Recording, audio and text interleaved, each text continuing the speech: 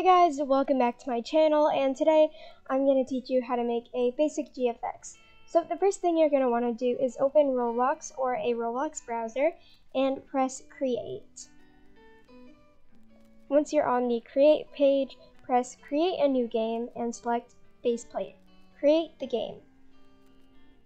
Now press edit and make sure that you have Roblox Studio installed. Press open Roblox.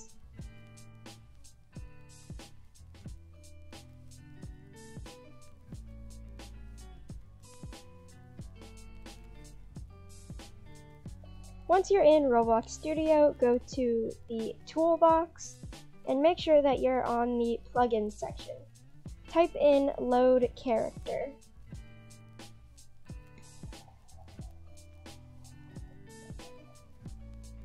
Scroll down and you should see the second option. This option is free to install, but I already have it installed.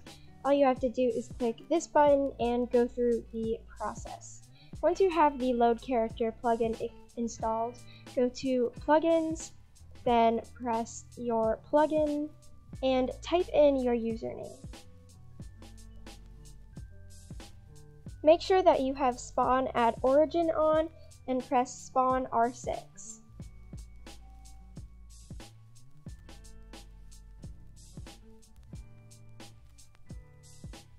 Right-click on your character and press export selection.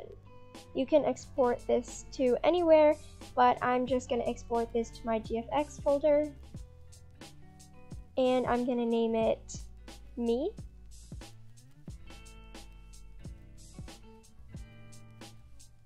Once you've exported your character, you can close Roblox Studio, and I'm just going to discard the changes.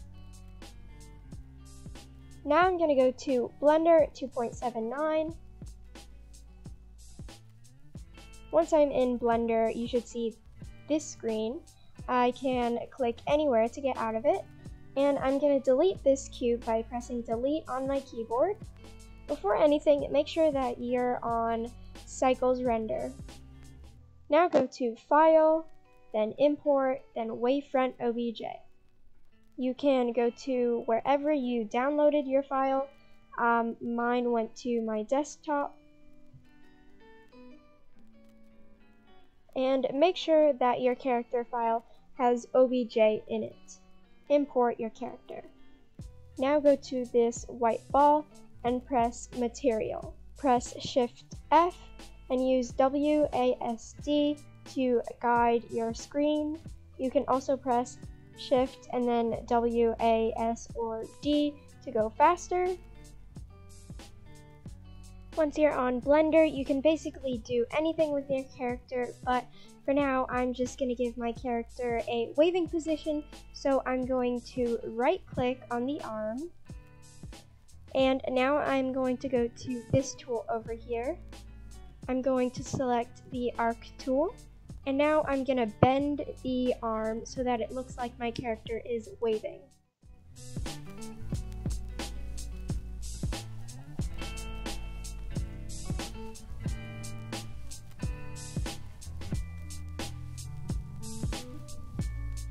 If you want to have a little bit more advanced editing, there's a really simple way to do this.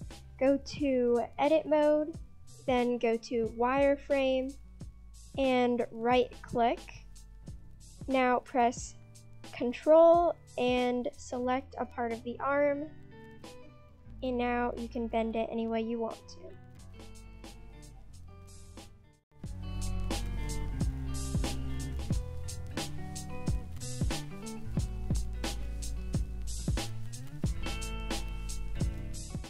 Bending the arm a bit more took me a couple of tries, but I could always undo what I did by pressing Ctrl Z, which is a really great universal shortcut.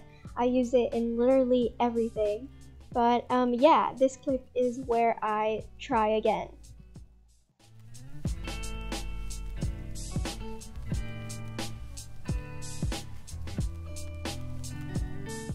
Once you're happy with how the arm is curved, you can get out of the wireframe and edit mode and start working on the next limb.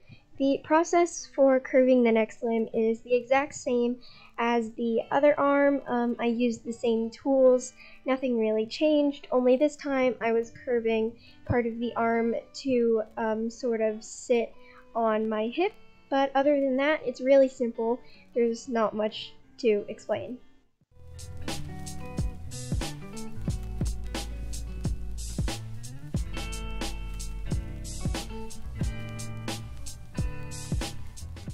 Now that I'm happy with the second arm, I'm gonna get out of the edit and wireframe mode, and now I'm gonna tilt the head.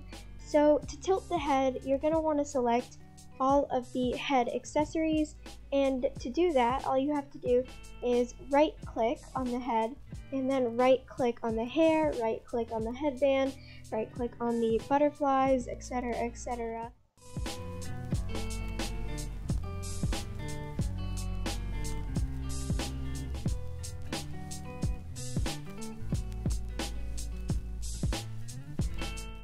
And then it's the same process as the limbs, only you don't have to do the wireframe and edit mode. You can simply just tilt the head.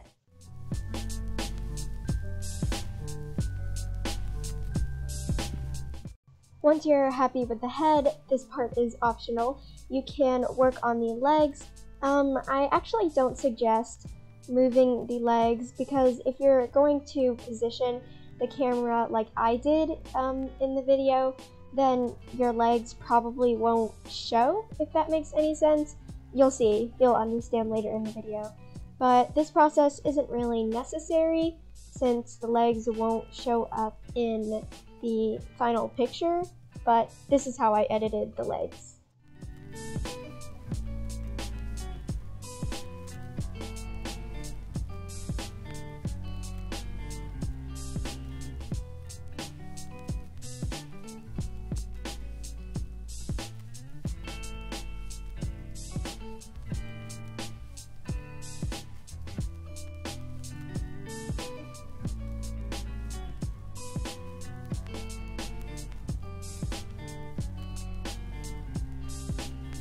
Finally, once you're done moving all of the body parts, you just want to copy what I did, change your settings to this, so change the resolution to 100, and then make sure that your exposure is at 10 for a nice good quality picture, and also make sure to select the transparent button if you want a transparent background, and then press the denoising button if you want your picture to be less staticky and have a better quality. Now press view, then camera, and position your camera to fit your character in a way that you like. So what this does is it holds what your rendered image will have. For example, if you position your camera a certain way, that's what your rendered image will look like. Once you're happy with your camera, go back to the camera section, and now scroll up to the top and press render. That's it, you're basically done. All you have to do now is wait for your image to render, and it's gonna look so good. There's literally no way that it cannot if you followed all of the steps. But that's gonna be it for my video. Have a good day, and bye!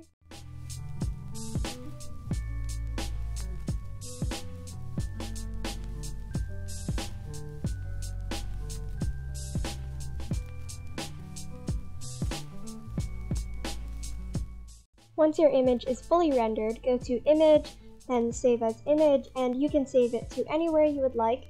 I saved it to my GFX folder, and that's it. Now you have your rendered GFX image on your computer, and you can use this for whatever you would like.